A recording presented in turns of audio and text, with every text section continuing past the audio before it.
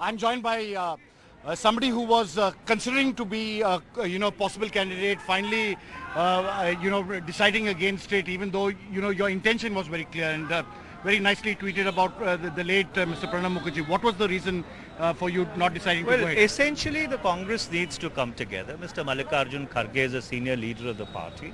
So he reached out to me and requested me to support his nomination. And I think in the spirit of consensus and unanimity, given the challenges that we have been confronting, it is appropriate that the party should close ranks. And you saw Mr. Digvijay Singh, who had taken his nomination papers,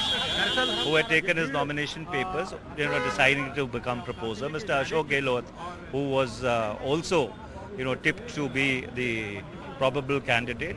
You've seen everybody come together. So the issue, of course, remains about Mr. Kharge's age, and the Congress party today, if there's anything that has been something to learn, it is about youngsters, and he at 80 does not really, and also the big question about the Gandhi's blessings, that they remain equidistant, but they are giving their blessings in. And how is the party going to go forward? Rahul Gandhi says one thing and actually doesn't really believe, or Mrs. Gandhi doesn't believe in what they actually say.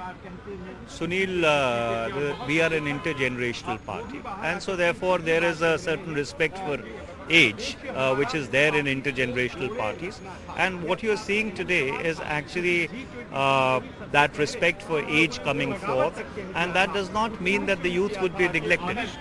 So here you have it, Mr. Manish Tewari explaining his position about why he did not decide to contest, and that is the reason for why he bowed out.